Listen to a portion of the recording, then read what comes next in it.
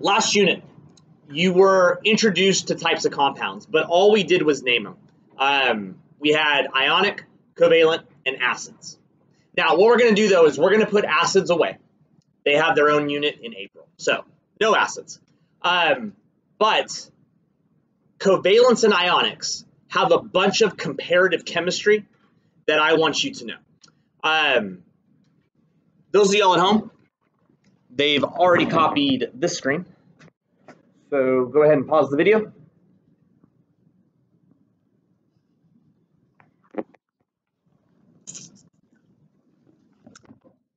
Now, I've given you kind of a thick packet. All right, so if you're at home, make sure you get your packet.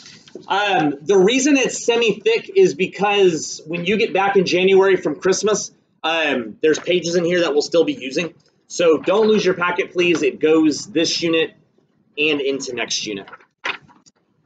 Then I also gave you a singular sheet that you can actually pause again if you just want to grab it. But the singular sheet was supposed to be in the packet. I realized it wasn't, so sorry. But, all of that stuff is important. So my big focus today is for you to know the differences between ionics and covalents. But before we do that,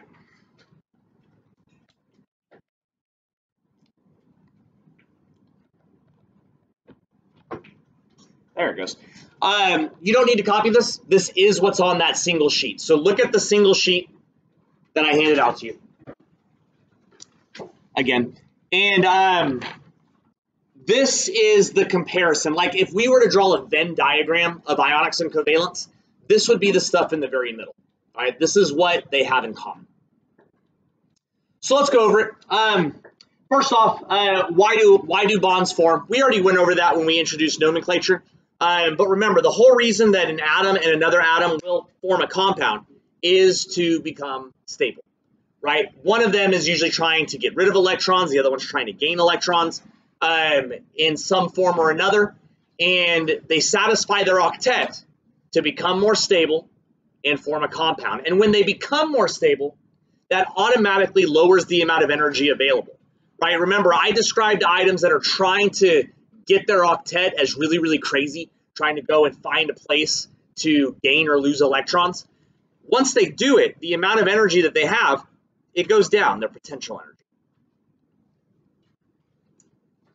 This also mentions that compounds are usually neutral. I say usually because there's exceptions to all my rules, but they're usually neutral, meaning any charge that you use to help you build a compound goes away once it's built. Like for ionics, for example, you're used to like, oh, this is +2 -3. I'm going to bond them and crisscross or whatever. That's great. The charges helped you do stuff. But when formed, the compounds are usually neutral.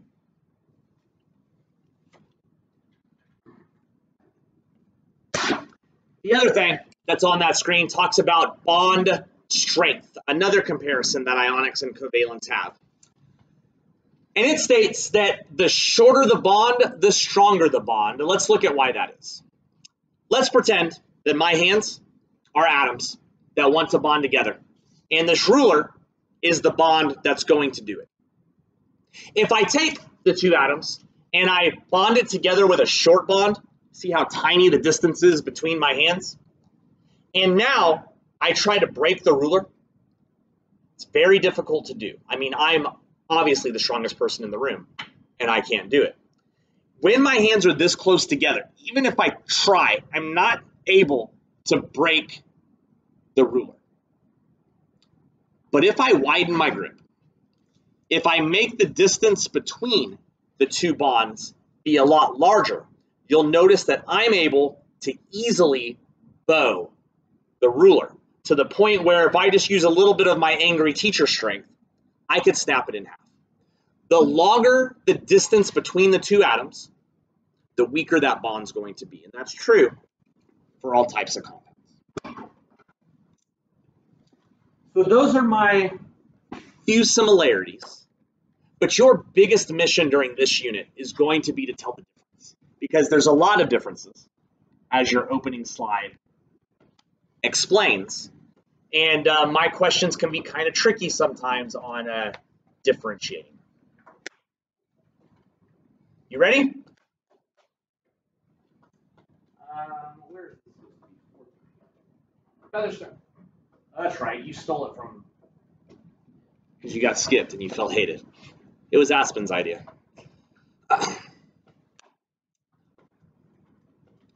Ionic compounds are denoted by cations and anions, right? That's not new news for you. You know that all of the elements on the left, all the metals are cations. All of the elements to the right of the zigzag, the nonmetals, are anions. And a metal to a nonmetal or a cation to an anion is ionic. We went over that last unit while you were naming these things. But let's look at how they bond. Now, have your writing utensil up. Like if I did that whole ruler bend thing and you didn't elaborate in your notes at all, you can write all over those pages. Then you're not being a very good college-y student. All right, so have your writing utensil up. Draw a couple atoms with me. Here's the nucleus of one atom, which is positive.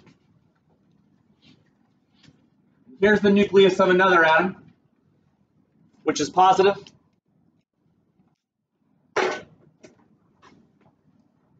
How do I know that the nucleus is always positive? What? What's inside the nucleus? Protons. All right, there's neutrons also, but neutrons have no charge. So the nucleus is always positive. That's old news. Where are the electrons floating around in? Orbitals. Let's draw a couple orbitals.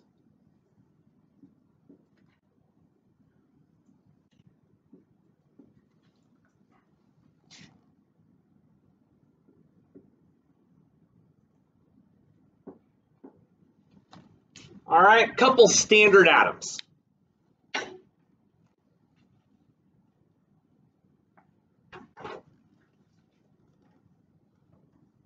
If it's ionic, one of these would be metal and the other would be nonmetal. That's obvious. What I want to ask is this question.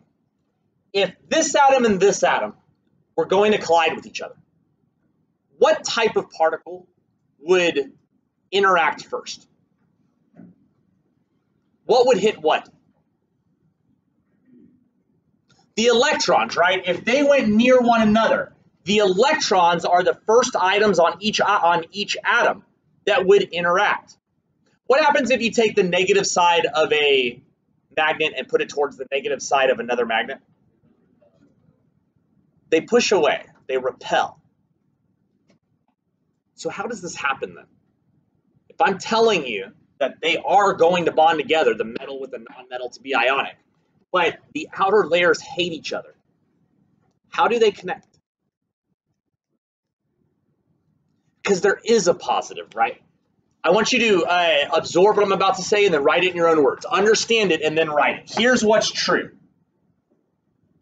The attraction between this electron and those protons is stronger than the repulsion between that electron and this one. Listen again. The attraction between this electron and that positive nucleus is stronger than the repulsion between these two valence electrons.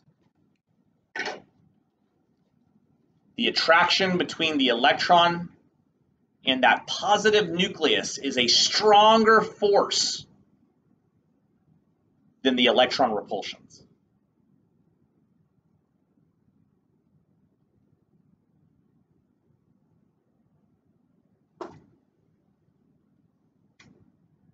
If you're struggling with a word somewhere in there in your own words, you can talk to a neighbor.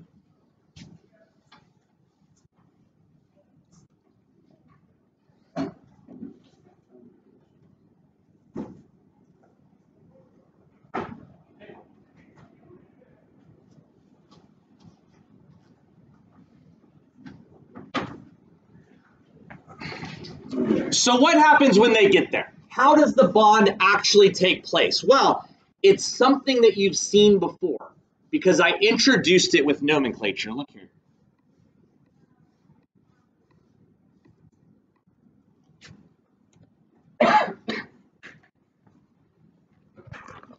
Let me show you what they're looking at.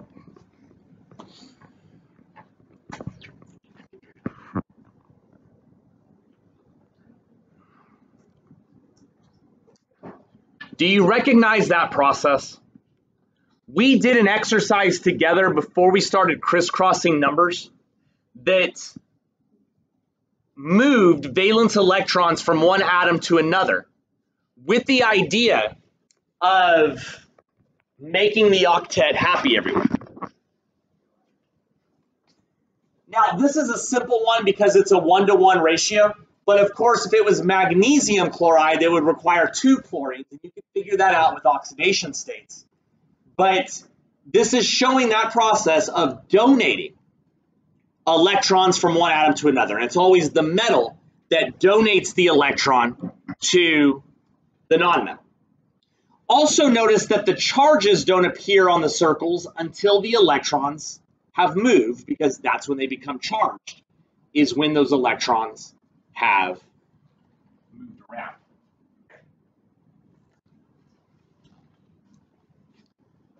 So, donation is a key word in ionic descriptions. Electrons being donated, that'll be a lot different than when we look at the covalence here in a few minutes. Once they're bonded, we've got some vocab, which lots and lots of vocab today, sorry. But we've got vocab to describe the structure, and we call ionics crystal lattice. What's a lattice, do you know? You might have one in your backyard. Why are you all talking to your breath? That's good, yeah, that's good. It's kind of like a crisscross of wood, like vines sometimes grow up it, or maybe you sneak down it out of your bedroom window at night. Yeah, a lattice is a crisscrossing structure. And what I want you to know is that when the ions all start forming together to form a larger crystal, because again, crystal is what we can use.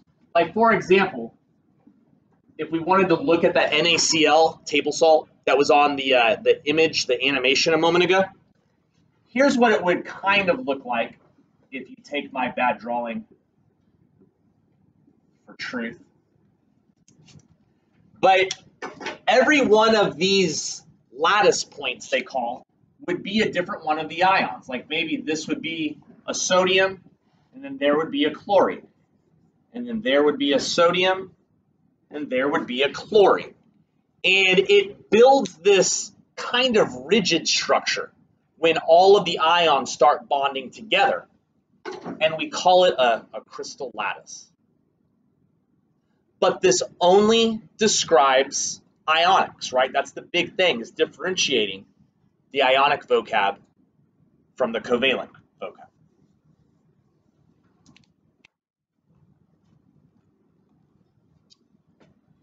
So you can have a crystal of salt, which kind of makes sense. You might have even used that phrase. How often, though, do you see a crystal of salt by itself? One crystal. Does it usually have friends, or is it usually solo? It usually has friends, right? It's hard to isolate a singular crystal of table salt. Even though that's true, you've learned when we did our nomenclature that ionics are always simplified, right? If you look at fact 4 up there, that ionics are always shown in the simplest ratio. So let's say that you had 1,000. That you had 1,000 crystals of sugar. Could you do this?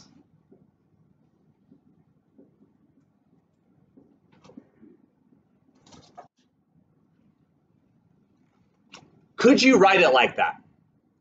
You can't, because we know from our ionic nomenclature that ionics are always written in the smallest, most reduced ratio.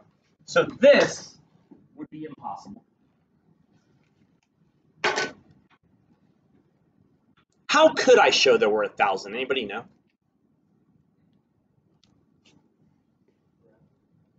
It would be a coefficient is what we call it. Now, you're not charged for that word yet. That's a second semester idea. But you would say, all right, well, there are 1,000 NaCl's. But the ratio in the compound, in the formula, would stay 1:1 because that's what the octet rule required.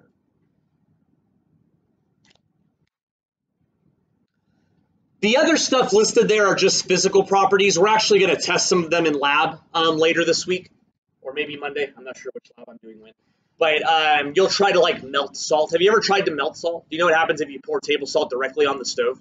What does it do?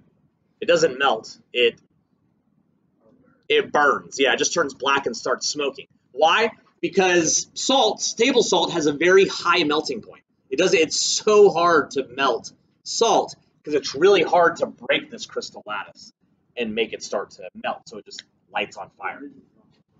But, well, it depends on which salt you're talking about. I don't have table salts off the top of my head, but I'm glad you asked that. Keep in mind that even though I'm really kicking NaCl around on these examples, that there are thousands of types of ionic compounds, and these facts are true for all of them. So if it's a metal to a nonmetal, then these are the descriptors that you're looking for. Yeah, halfway done-ish. Let's switch to the other guy.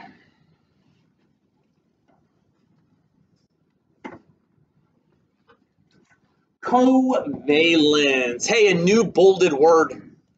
Covalents don't donate electrons. Let's take a look at what they do.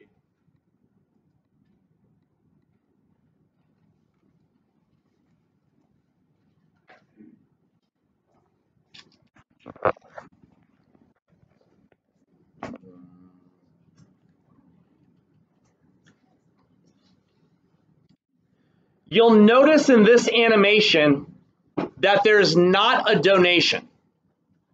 Instead, both of the nonmetals keep full possession of their own electrons. It's just a sharing of electrons that create the covalent bond. So the word donation does not apply to covalence. All right, covalence is only described as a sharing of electrons. If I were to ask you what's the opposite of crystal structure, which of course we use crystal to describe ionics, your answer would be molecule. Covalent compounds are described as molecules. So if that's true, could you have a molecule of salt?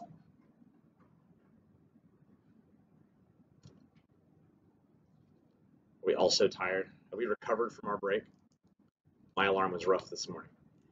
I got up at 2 a.m. because I heard my dog sneezing out. Sorry, now you can see your story. I heard my dog sneezing at 2 a.m. last night, and I just went to go check to make sure it wasn't sneezing at Robert's or whatever, and all the lights were on upstairs. And I'd already told my daughters good night. I went upstairs. Have you ever played Exploding Kittens? Y'all like Exploding Kittens is a great game. I need to play Exploding Kittens. But I went up there, and they're just sitting there playing. They were supposed to smile at me, like, "Hey, Dad, why are y'all up?" Like, vacation. So, anyways, everybody went to school today, though, so that's good. Okay, well, wake up. I'm trying to finish. I'm sorry. No, you cannot have a molecule of salt because salt is ionic, and ionics are not described with that term. Let's draw a card on this one. It'll make somebody answer. Here's a new question. Let's go over to cluster 3. Ooh, it's a full cluster. And talk to seat 5. Hey, 3-5.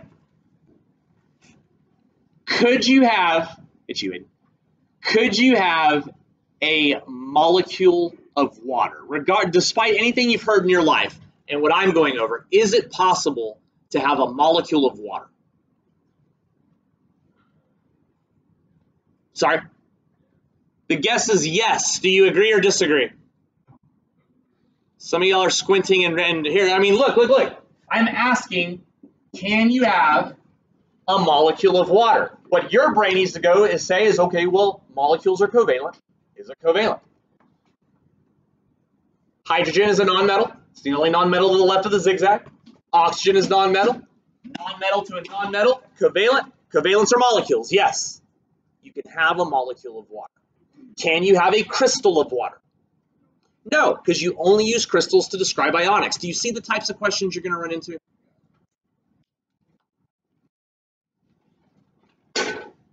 All right, well, let's murky up the water a little bit. Let's say that when y'all came in today, I had a delicious pizza pie, and you could smell that pizza, and man, you really, really wanted some. And you asked nicely for some, and I said, sure, I was in a really good mood, so I gave you half of the pizza. That was really nice of me, right? I shared it with you, yeah? But let's rewind. Let's say y'all came in and you smelt the delicious pizza, and you begged for some of it, and I gave you one slice, and I kept the other 7 for myself. Did I share with you? I did. I shared with you. I gave you a slice of pizza, but I didn't share it equally. My point is that there's more than one way to share, and that's what this vocab refers to. Write this down. If a covalent compound is polar, that is unequal sharing.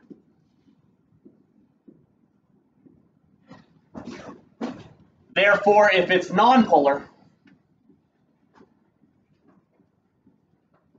that'll be equal sharing.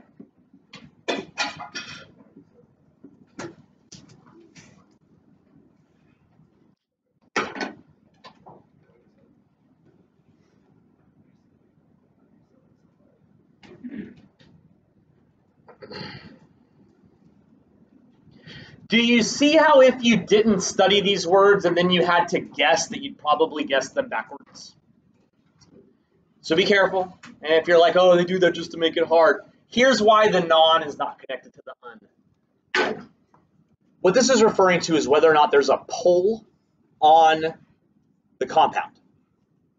If something has a pull on it, it means that one of the atoms in the bond is pulling harder on the electrons that are being shared than the other ones. Like, for example, imagine that I want to bond my elbows together, all right? And my hands are the electrons. So I'm going to bond this nonmetal to this nonmetal, and here's the electrons that they're going to share. If once they share, this nonmetal does have a pull on it, it's going to pull. Therefore, it's eating a lot more of the pizza than this one over here is. But if it doesn't have a pull, then when this one bonds to this one and now they share, that would be nonpolar, equal.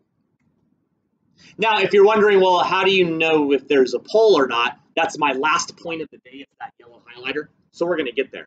But that's the what behind the idea.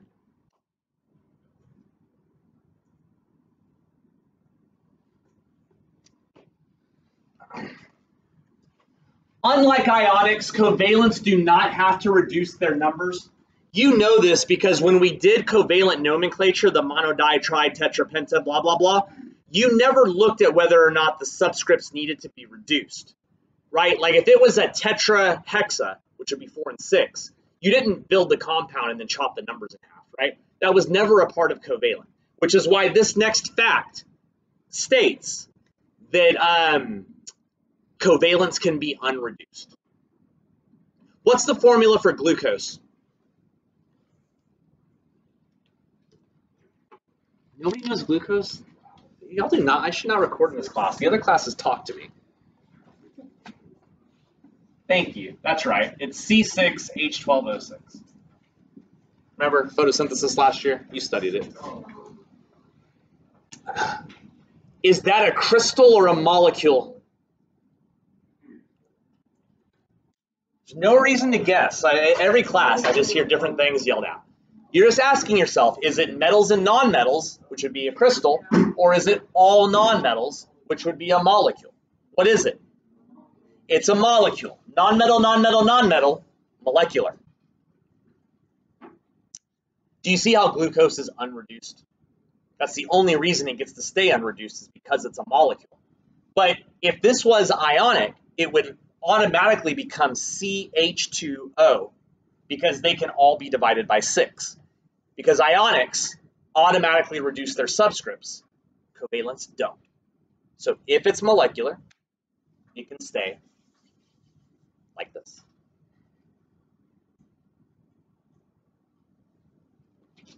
You're not writing on aspirin. You're just fixing his jacket. Okay. Underline the word diatomics. This is a really big one.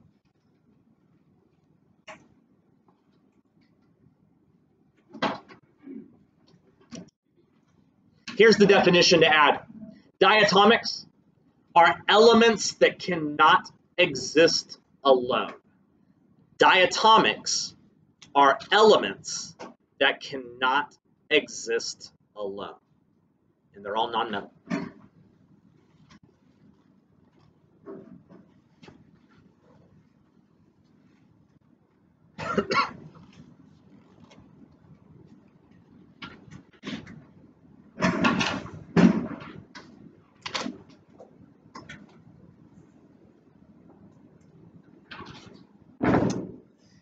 If you look at the periodic table, there's over 100 elements, yeah?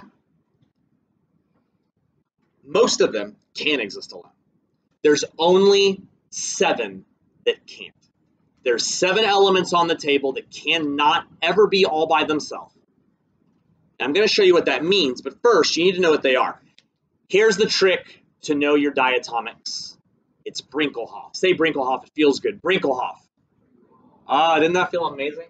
Here's how you spell Brinkelhoff. Do it with me.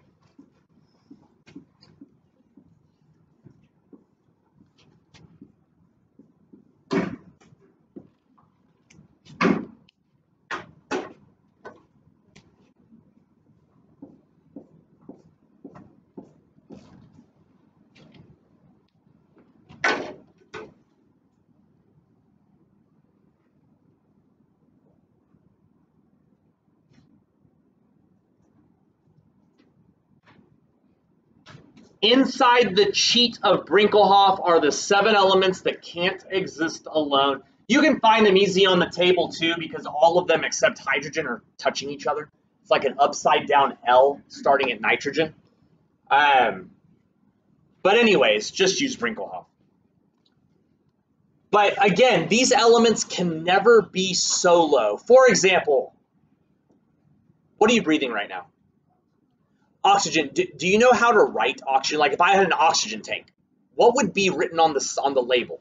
It would say what's inside. All that's in there is oxygen. But what would the label say? It does.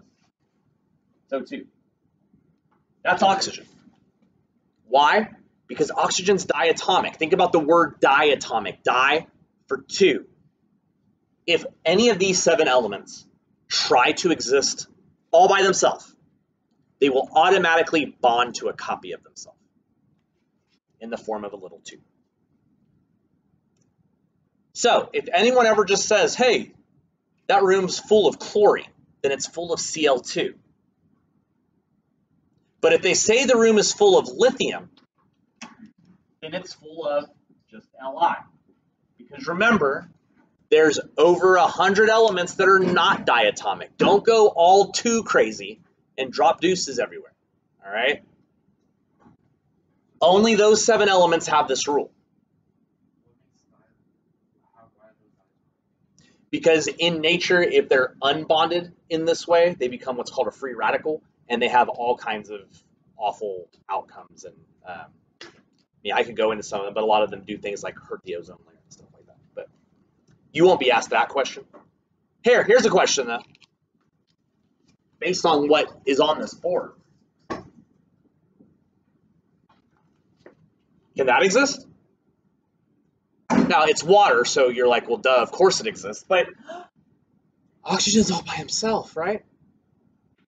Is he? No, he's bonded to H, all right?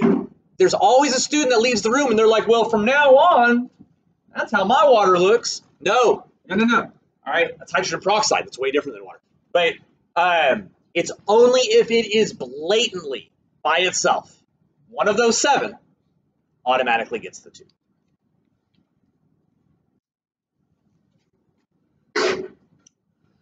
All right, last thing of a very long day.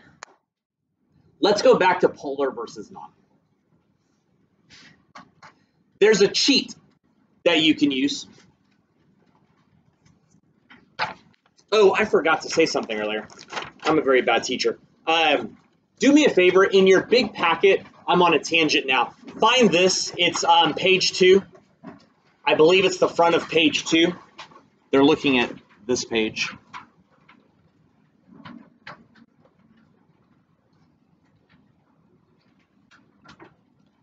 Sorry, I didn't mean to get ahead of myself, but this is an important reference. You don't have to memorize any part of it. But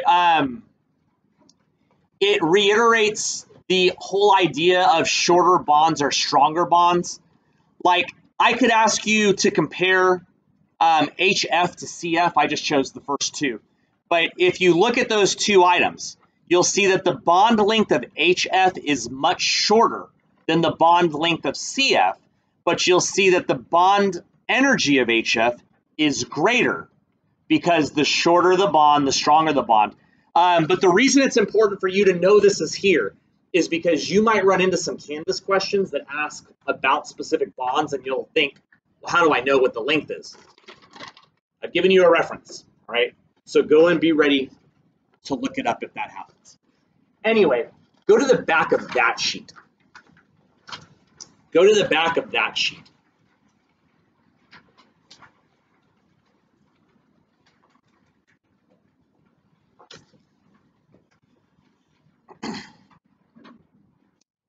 This weird periodic table is giving you electronegativity values of the elements. You know that word because when we studied trends, I taught you that electronegativity is the craving of electrons for an element. It increases right and up, which you can see fluorine's is the highest on the paper. Anyway, for us to tell whether something will be polar covalent or non-polar covalent, equal or unequal sharing, we can use these values. As the screen says, there's a range that you can look at. All right, so if you take, well, let me explain. If you're given two elements that are going to bond together, all you have to do is look up their electronegativity values on that sheet and find the difference between them. Do absolute value, don't get a negative number, but find the absolute difference between the two items and see where they fall on the scale.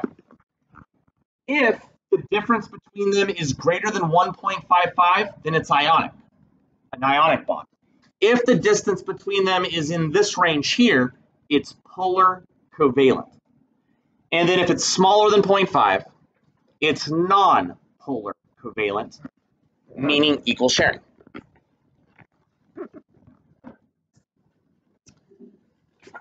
So with that said, and again, you don't have to memorize anything on that sheet. I'll provide it to you. Let's do the first yellow highlighter one together, which is bromine. Now I know it says Br2, but all I have to do is say bromine and it's automatically Br2 because bromine's diatomic.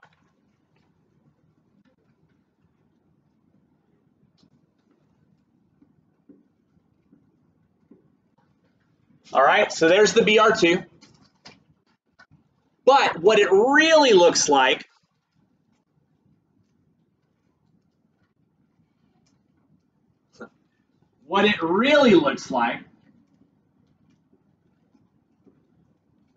is that. All right, bromine bonded to bromine. Now there's some other bonding stuff that we're going to study about the shape of that later this week, but let's keep it simple. Find bromine on your electronegativity chart. What is his value? Say it again. 2.96, which means this bromine is also 2.96.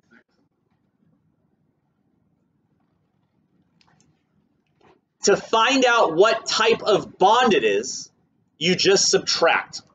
Now, I know that there's an ionic range on there, y'all. This thing that we're doing, you never have to use it for ionic because there's only one type of ionic. So metal bonded to non-metal, ionic. Don't mess with this. But polar versus non-polar is where you have to mess with this. What is 2.96 minus 2.96? It's 0. All right, good job. You probably had to use a calculator. What's the answer then? What type of bond is it? Non-polar covalent because it's less than 0.5.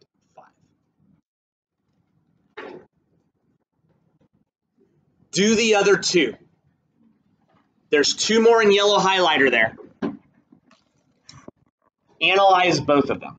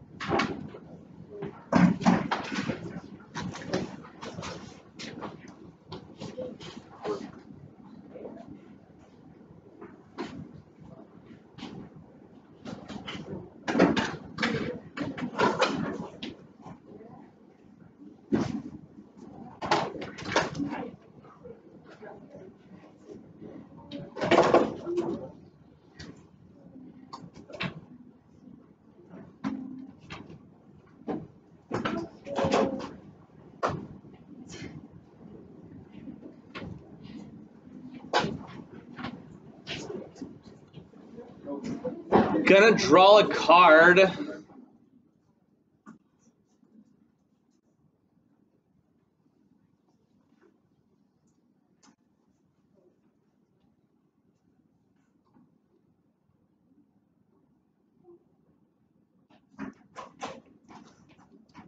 Let's go talk to someone. Let's go over to cluster 4 and talk to seat 3. Hey, 4-3, it doesn't even count for your Aspen. What about the SBCL? What was your final answer? All right, so what did you decide it was? So you have the number. So now apply it to one of the ranges. Is it ionic, polar covalent, or non-polar covalent? If it's 1.11.